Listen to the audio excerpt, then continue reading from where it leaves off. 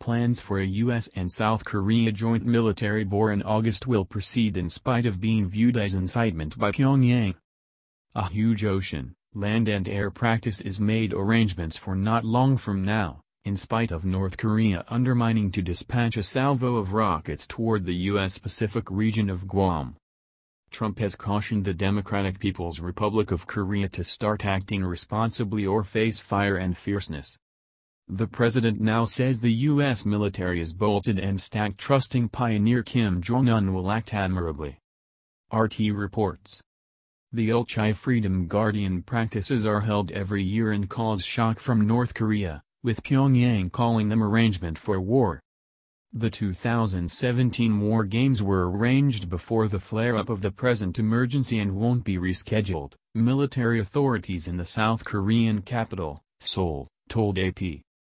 The drills, which are to happen between August 21 and 31st, will start immediately, the anonymous authorities said on Friday, without explaining. Around 40,000 American and South Korean troops and additionally regular citizens, preparing common barrier reaction, will take an interest in the activities ashore, air and ocean, as indicated by the U.S. State Department. Beforehand, Seoul and Washington have portrayed the Ultra-Freedom Guardian penetrates as a discouragement against a forceful North. U.S. Forces Korea said that the war games were expected to upgrade Union availability, ensure the district and keep up solidness on the Korean peninsula. South Korea has right around 35,000 American troops, which is the third biggest U.S. military unforeseen in an outside state after Japan and Germany.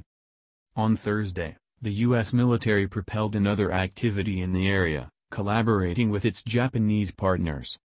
Northern Viper 17 war games, which are to finish up on August 28, have brought 3,500 American and Japanese troops, including 500 U.S. Marines and 18 airship, to Japan's northernmost fundamental island Hokkaido. The drills commenced soon after Japanese Defense Minister Itsunori Onoda guaranteed that the nation's Aegis rocket guard framework would cut down North Korean ballistic rockets before they achieve the U.S. region of Guam. Prior, Pyongyang said that it would fire 4 ballistic rockets toward Guam at some point in mid-August as a practice of war with the U.S. As per the North's arrangement, the move will see the rockets flying over Japan and getting somewhere in the range of 30 or 40 kilometers from Guam's shores. The declaration was made after U.S. President Trump guaranteed fire and rage against Pyongyang in the event that it proceeds with tests went for creating atomic-fit long-extend ballistic rockets.